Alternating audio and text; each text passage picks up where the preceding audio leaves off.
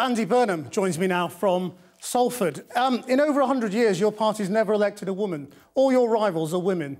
What message will it send if you elect another middle-aged man?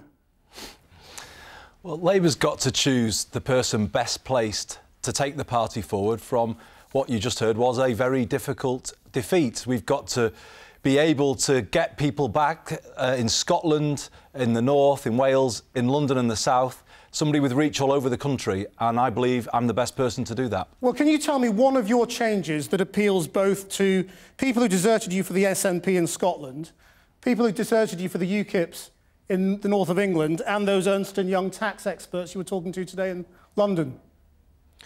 I think what unites all of those people is that they've lost an emotional connection with the Labour Party. People who went to the SNP in Scotland, people who voted for UKIP in the north, the Midlands and the south, and those who went with the Tories because they saw them as a better bet. And that is... Seriously, you think it was an emotional connection? That's why people didn't vote Labour? They've Labour. looked at the Labour Party in recent times and they haven't seen a party which looks like them, sounds like them, looks like they understand what their lives are like. And I've said, I think at times we've appeared like a metropolitan elite that doesn't really understand their concerns about immigration or the changes that they see in their communities. Well, you did today, and that's got in the to city. change, hasn't it? That's really got to change if Labour is to win those people back. And, you know, in this leadership election, there's no point in us skirting round the difficult issues. The whole point now for Labour is to go straight to those issues. OK.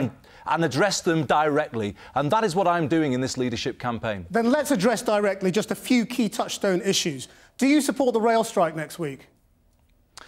I haven't looked at the details, to be honest with you. I've not looked at where the negotiations are up to.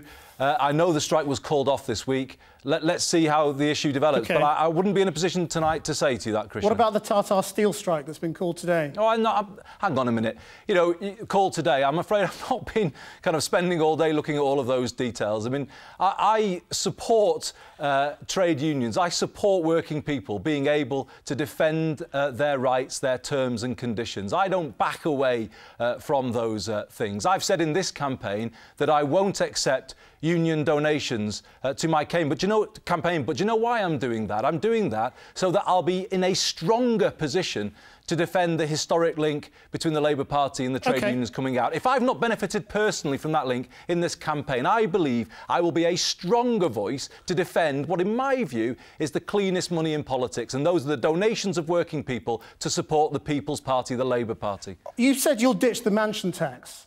What about the 50% tax? Will you ditch that? No, I think it's right. I think it's right when the country is facing very difficult times that people who can and people who have the most should contribute the most. I think it was a big mistake of David Cameron and George Osborne to give that tax cut to millionaires at the same time as they were imposing the bedroom tax on thousands of vulnerable people in my constituency. So, no, I wouldn't defend you would bring it back. The drop in tax to 45%.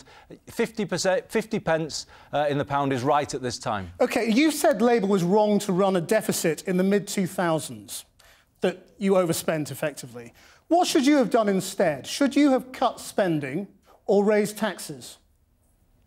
Well, there is a number of ways, aren't there, to bring the deficit down. You have to go back to how the economy was performing at that time. But which of those two things? Hang on a second, let me answer your question. The economy had been growing strongly in that period. So I am quite clear we should have done more to bring the deficit down from a range of measures, public spending being one, but of course growth in the economy enabling you to bring in higher tax revenues. So you would have cut spending?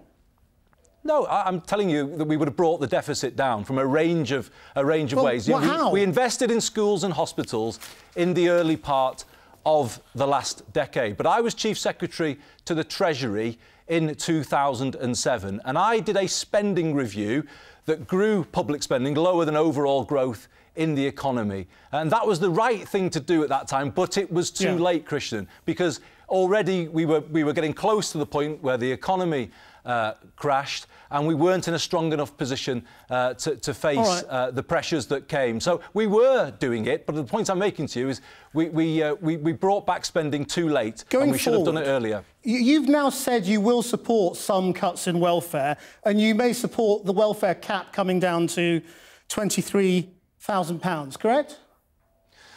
What I've said is we can't set our face against changes to the welfare budget. That's not something that would be right for us to do at this time. But no, I don't say that we just make indiscriminate changes. No, I didn't ask you that. And leave vulnerable people exposed. I'm very clear about that. So we will look at what the government brings forward. You know, they have introduced this benefits cap, but alongside it have put in discretionary housing support. So the question is, are they still going to support people who may face changes to their benefits, particularly vulnerable families and children? So we'll look at the details very carefully indeed. See, so Andy Burnham, so far today you've said you'd scrap the mansion tax, you'd consider some welfare cuts. We know you want to tackle immigration, you've changed your position on the EU referendum, and you now love wealth creators. Why don't you just join the Conservative Party? We've just come through a very difficult election defeat, so now is the time to identify all of the difficult issues that Labour has to have a debate about. And if you're saying to me that Labour should just ignore spending and economic confidence, should just ignore immigration as an issue, should just ignore welfare, should just ignore our relationship with business, well, I put it back to you that the Labour Party won't put itself in a position to win in 2020. People know who I am. I'm Labour through and through. I believe in everybody being supported to get on in life. That is who I am. That's what I am all about. I will oppose some of the divisive measures of this government. I will oppose some of their cuts to benefits that leave people in poverty. I will oppose privatisation of the NHS.